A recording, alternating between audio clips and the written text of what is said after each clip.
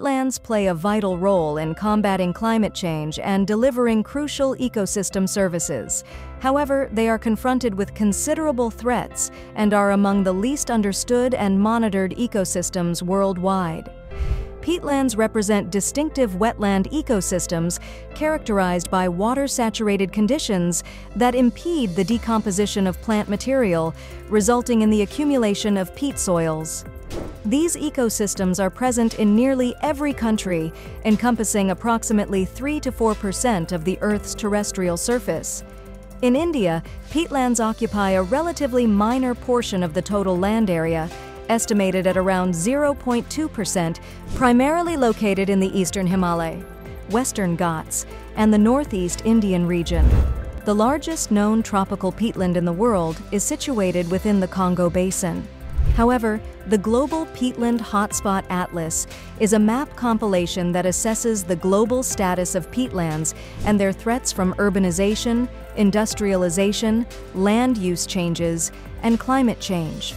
The Global Peatland Hotspot Atlas, published by the UNEP Global Peatlands Initiative, provides data on the global state of peatlands, highlighting threats and opportunities for conservation and sustainable management, aiming to bridge the gap between science and policy.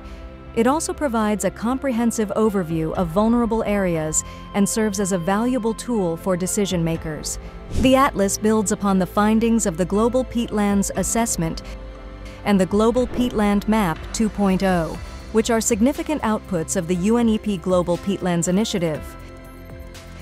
It has revised hotspot maps by integrating information related to climate change, land use, and biodiversity.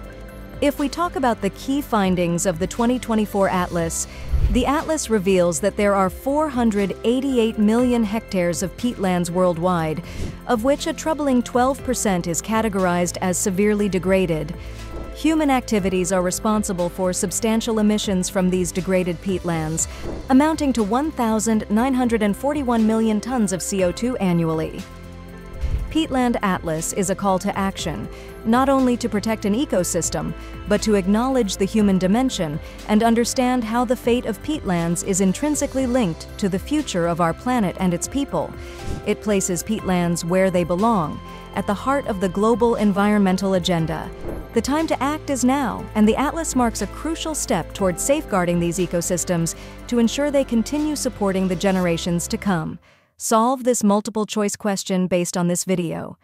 Global Peatland Hotspot Atlas 2024 was recently released by which of the following organization?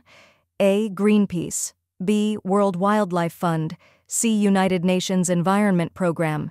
D. International Union for Conservation of Nature. Comment your answer.